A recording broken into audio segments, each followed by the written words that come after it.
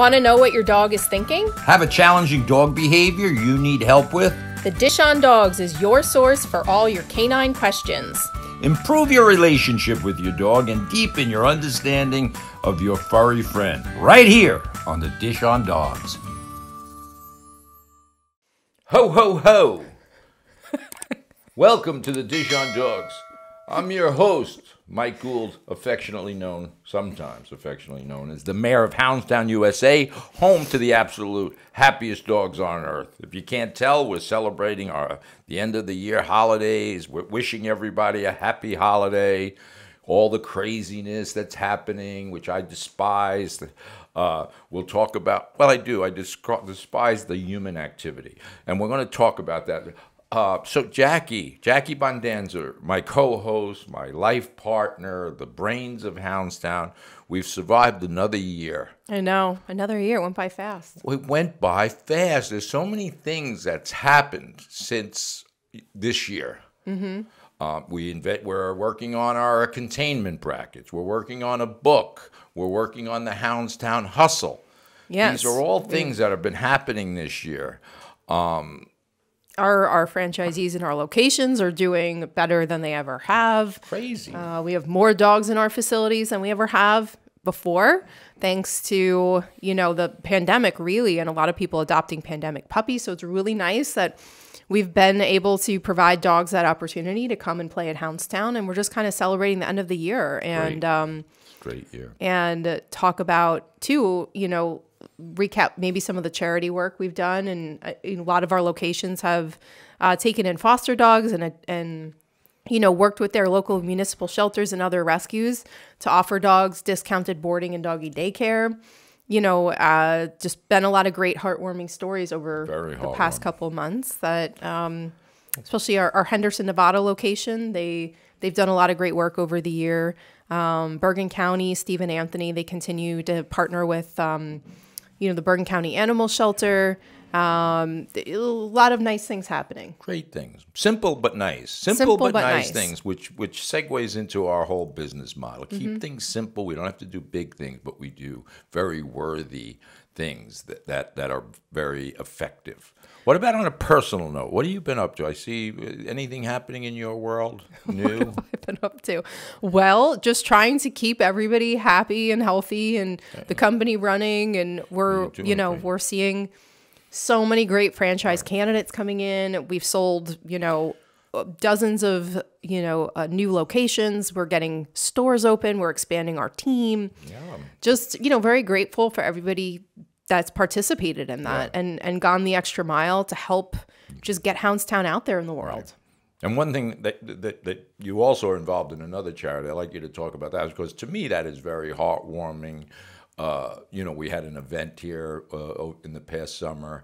So talk about that. Yeah, that's a good point. Kind of an extension of our philanthropic efforts here at Hounds Town. We are the corporate sponsor for Campaign One at a Time. It's a childhood cancer charity. So every year we have a barbecue here in the summer, and we raise money. And this year we were able to send a little girl, Gianna, to Disney World. She hasn't gone yet because she's just recovering from leukemia.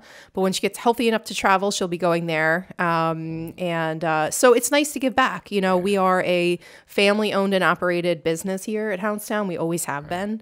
And it's really important to give back not only to dogs, but to kids and humans and our franchisees, our employees, anyone that we can. Yeah, and that concept I get, wanting to give back and that. But to me, I'm not giving anything, whether it's these kids or the dogs. They're giving back to me. So this is not we're giving back. I mean, I get it, but for me personally, it's what I get out of them. So I just have to be around these little kids.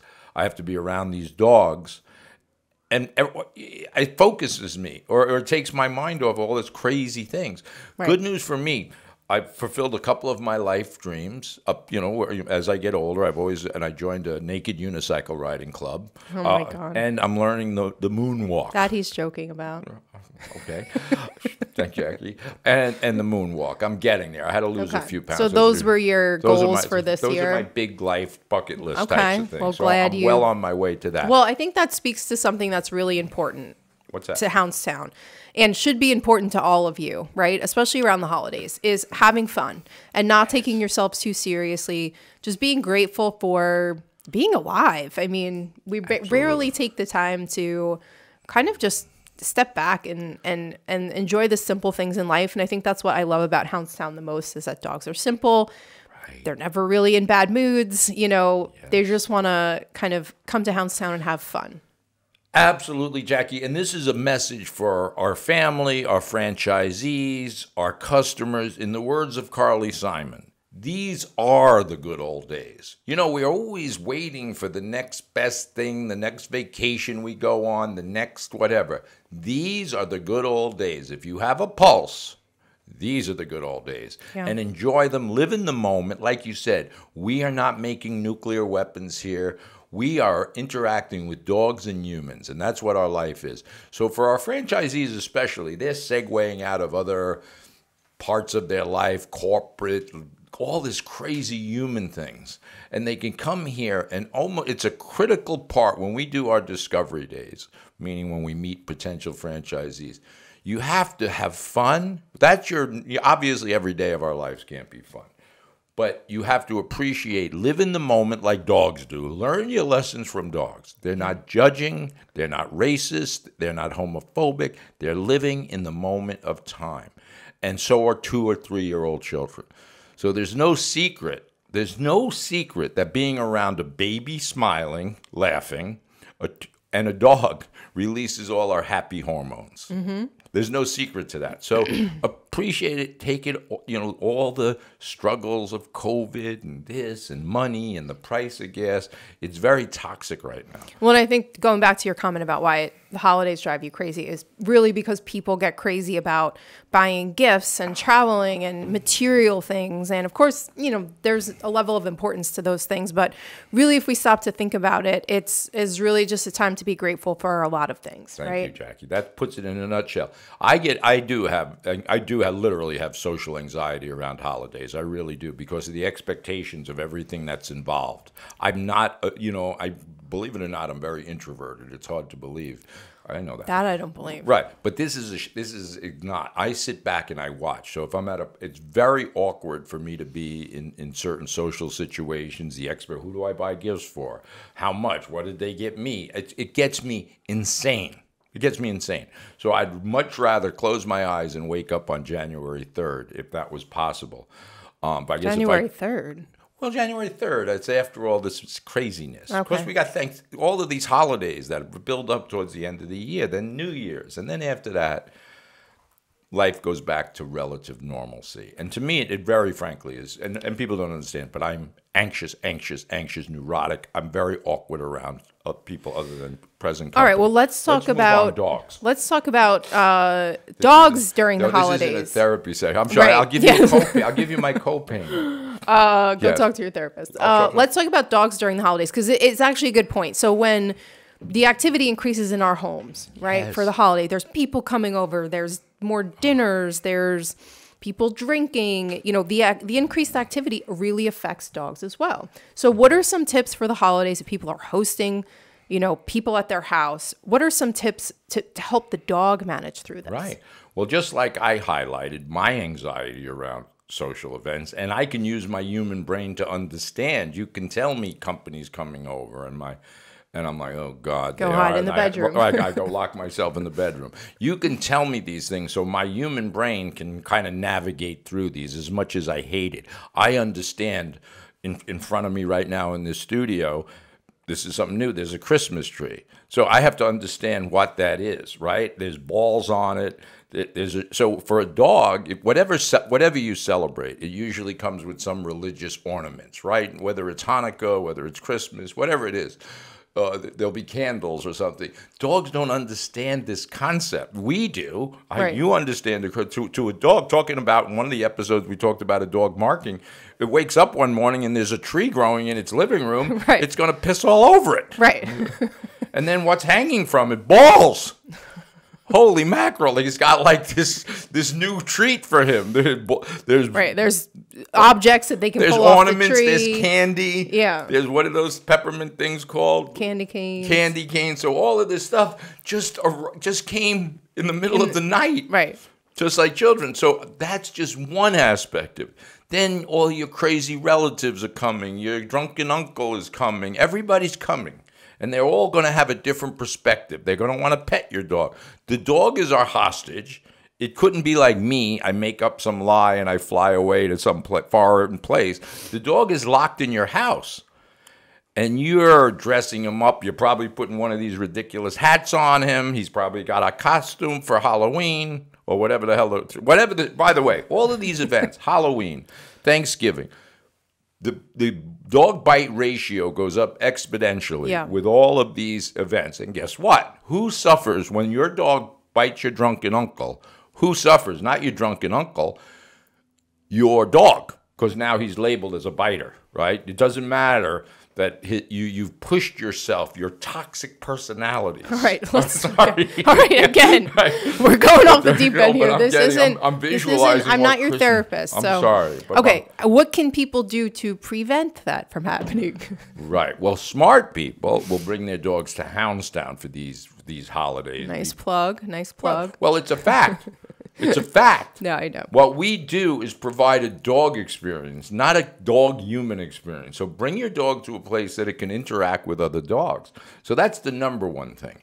Then if you can't, God forbid, leave your dog overnight somewhere other than your house, then you have to start thinking a little bit normally. But the time is now, or for next year, is to set these boundaries. So as you said, if it's my choice, I could go in my bedroom and lock the door. I don't feel good. I ate something, too many peppermint sticks. So I go into the bedroom and lock the door. Allow your dog that access to a private place. Again, whether it's a crate, but you do that during the year so you don't prepare dogs for begging at the table a week before Thanksgiving. Right. People call me. They'll say, Mike, I'm having 30 people over. My dog is a pain in the ass. He begs at the table. This isn't the time. You should have thought about that months ago. Right. So if you set the good habits in advance, it obviously helps the dog interact. The other thing that we see a lot, and I understand it, right, is that people want their dog to be a part of the festivities. And that's okay for some dogs. For other dogs don't, it gives them anxiety to be a part of it, right? And that's where the access to a crate, a bedroom, a room, somewhere where the dog can go, and when they choose to remove themselves from the festivities, that's really important for the dog to feel safe and secure, right? Of course. And yes, Jackie, of course. And we teach that, right? In our general day-to-day life, every one of our dogs have a crate. Mm-hmm. Usually in our bedroom or someplace away from, just like a bedroom is designed to be away from the kitchen and living room. That's why I have the ability to go way into my bedroom and lock the door. So that was designed that way. I wouldn't try to take a nap on the couch when everybody's, doing the chicken dance or whatever they do at these festivities. What Christmas party have you been to where people are doing the chicken dance? They do crazy. People do crazy things. It's crazy, in my view. So the answer is yes to all that. But understand, again, take your big, sophisticated human brain. Would you take a 2-year-old child to New Year's Eve in Manhattan at Times Square? Right. You wouldn't. Right. You know that you get a babysitter.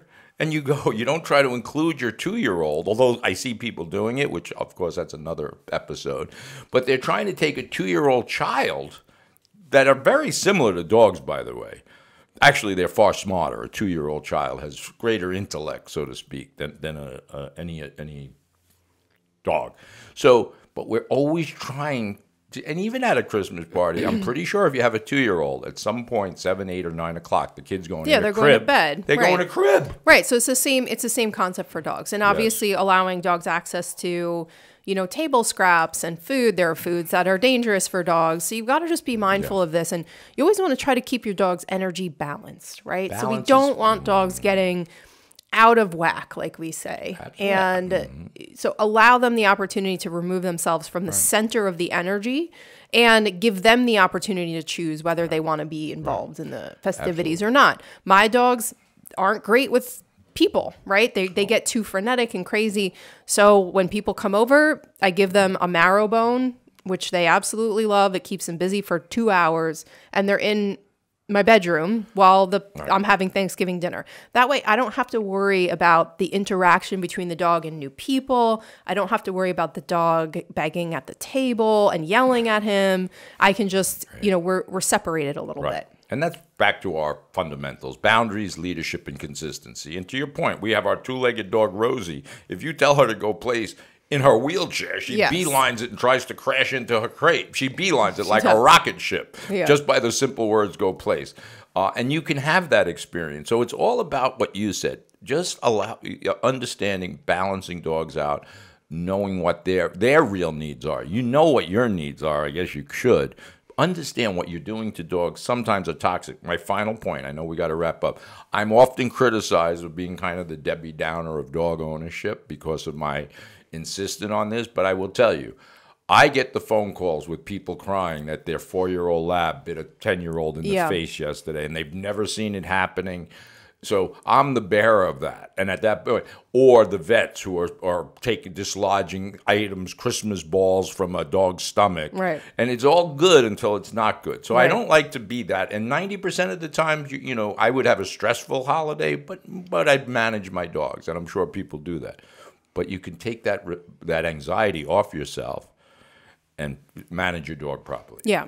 Yep, absolutely. Okay. Is that a good episode? Well, yeah, I would like to close this episode out just by saying thank you to every single person that's listening, all of our customers, all of our franchisees who have worked so incredibly hard this year to make their businesses successful. It really is astonishing to watch. And I'm so proud to call all of you Townies, Townies for life, and our employees. We have some of the best employees in, I think, the whole wide world. Every single person who has joined our team this year who has been with us for the past 10 years, extremely grateful that you have just gone above and beyond the whole year to help make Hounds Town the success that it is. It's really It is very touching, heartwarming, touching. It is. It's like our vision coming to life. But what about our dysfunctional children? You didn't mention them at all. Are we going to give them a shout out? A happy holiday? Our kids? Yeah. Kids, dirtbags, whatever you want to call them. We'll call them. Well, yes, children. Our family, but I'm assuming our family's not watching. But yes. Our Hounds Town family and all of our, biological relatives. Yes. We love you. we love everyone. Yes. All right. Listen, let's save this. All right. Happy holidays, everybody. We're going to see everybody in 2022. Thanks for watching another exciting episode of the Dish on Dogs podcast. You can also watch us on YouTube on the Dish on Dogs podcast. If you're a listener, you can catch us on iTunes, Spotify, and all your other podcast platforms. For more information, click the link in the description. We'll see everybody next time.